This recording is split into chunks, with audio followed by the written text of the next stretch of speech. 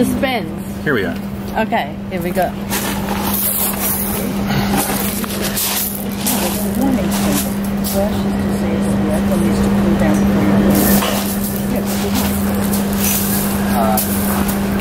Sharon, did you want your... Oh, thank you. Should I leave it up here really? Yeah, you gotta hold that mic. Yeah. Hey, thank you. You need to put it in. Today, and thanks, Barbara, for selecting me. Hold that mic up. You gotta put it right by your lips. Yeah, is that better? Okay. So thanks, Barbara, for selecting me for the Boogcity Reader anthology, and thank you, David, for putting this together. I'd like to dedicate today's reading to memory of my dear friend, editor, and mentor, the poet Larry Fagan, who passed away on Memorial Day weekend. So I'll read from the third section of the manuscript Kugel, and then I'll read some new words. Rain. I can't always tell the rainy days apart, their opaque distances, their individual drops, the plainness of our lives. The whole world was troubled. It was too wet to make hay. Sheep and cattle began to die off. The rain fell for weeks at a stretch. There was no wine that year in all of France, not much bread either. And surely to you my life has been darkened by hours spent in cars, waiting for the door of a building to open, for something to happen, my subject to go somewhere. A core of certainty limits you to being here, so you wait.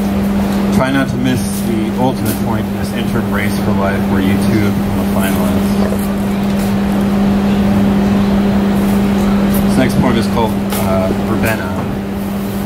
Verbena said no, meet me at Meg's, but the distance was great. We had to fly in order to see each other. I was standing on a pontoon. Sue was making an abstract, wrapping a wire around a cardboard tube. Another person was disambiguated by Felicity. Meg had a disturbing way of eating, something about tasting life for the first time and getting bored. It's a beautiful day for nothing to happen, to pour into our mugs, to open our mineral hearts.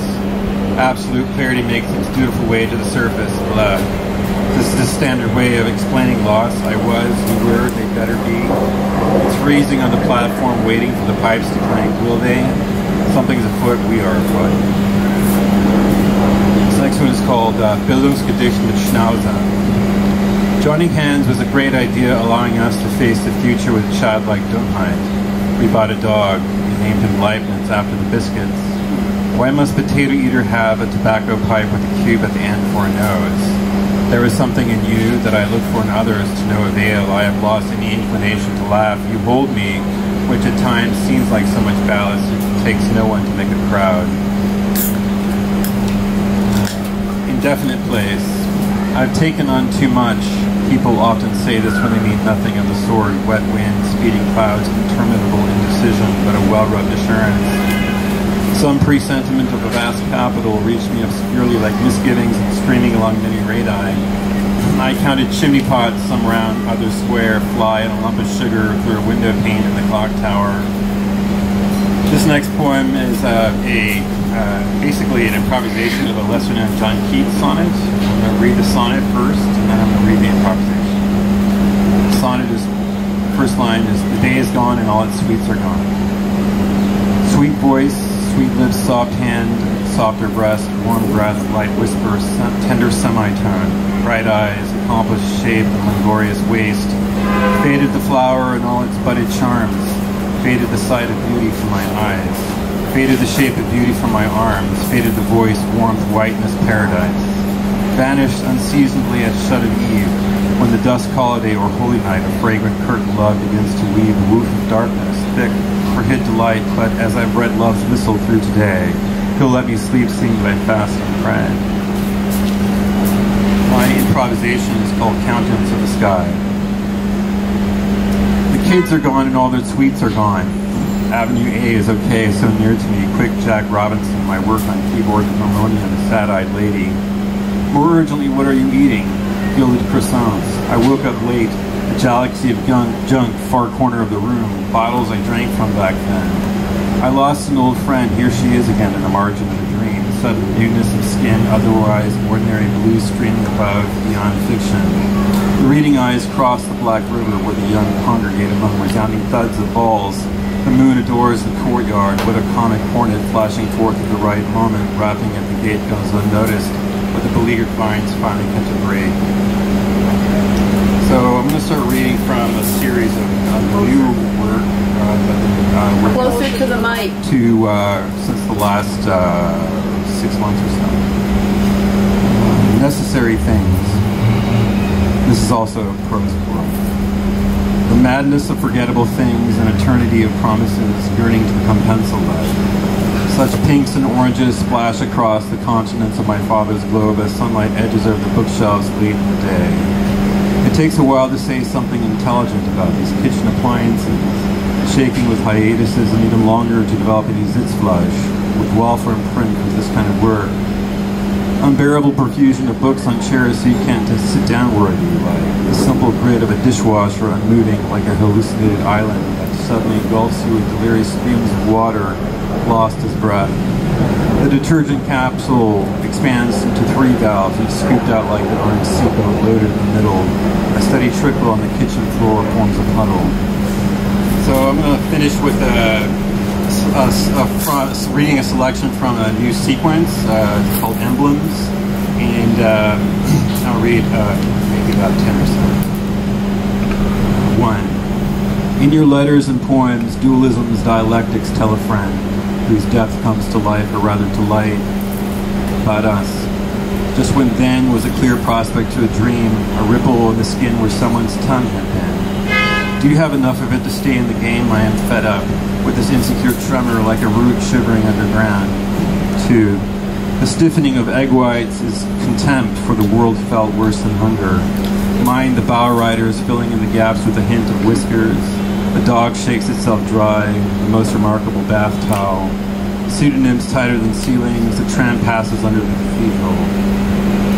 3. Soars with a bad hair day at Coco's. What followed made no sense at all, lost forever. A poet is born into a childhood, not a country. Hills I spot, a bad mood rock gone amok. A faint impression, the flight of swallows lightly troubled in the somber sky. A wakeful poignancy like a dawn walk after the best party of your life. 4. How artless a man devises mischief, and on his lips there is a scorching fire.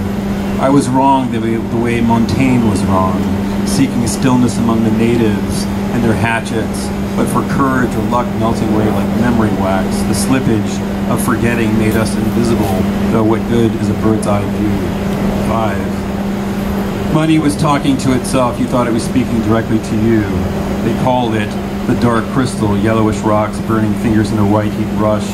Near the end of the trip, exchanging one slip for another. Miami, New Year's Eve, new hotel, cafe table or desk, TV, view of beach, boating types. I heard Mule Island was peaceful, no mules there, mostly underwater. Sitting sternward in the sun, drinking beer, reading a lot, slept sometimes. 6. My friends' names and my name without much ado. Frankie from middle school, the is and the was, double knotted, where the tropical water began and the green air ended. Rum was in short supply that year, our lives concealed in plain sight, oddly bleached and remote. A bachelor scatting of magazines 3 times in my life. I've heard that cellophane sound, standing between a corpse and an open window on a summer's day. 7. With an epigraph from Melville's Moby Dick. White bear at the poles, white shark of the tropics. Instances of phrasing freezing on a red-letter day. The story ends before the book, but how? With the children going through glass gates, order of brightness of eyes downcast, design of faint stars. Curious chin outstretched, petals tossed in the air. 8. Efforts at euphemism, yet they go on about locker room talk. What else? Not my kind of thing. Shadow of an old lady, showgirl of long ago. Veritably as Burnham Wood comes to Dunsinane, the seeds of one's undoing can be traced to one's earliest days in Montreal, where all the trees are relocated in winter so as to aid snow removal. Meanwhile, Weinmeier used a cane, shorelining against the edges of the room to get back to his seat. 9. This farce of an arcade with coded patterns for a new season. its arrival and departure. I tried to refuse the outcome. I put on blinders and a sleeping mask, but still it came bearing gifts, a watch, wallet, Godiva chocolates, and it wouldn't stop. When we confronted it, nothing, a faint smile of acknowledgement. 10. That one wouldn't be able to cope without spending at least 3 consecutive days in the city was the unintended complication of having a home in the suburbs one could return to. Whatever was missing would suddenly exist in a dream, and you'd feel like yourself again as if the mind had its own place. I had long ago lost interest in the ocean, the environment, and was out of touch with just about everybody, starting with my own family.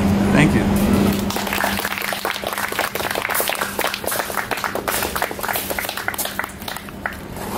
That was Ryan Nowlin, everybody. Yeah. And our final poet of the day is Mr. Jean-Paul.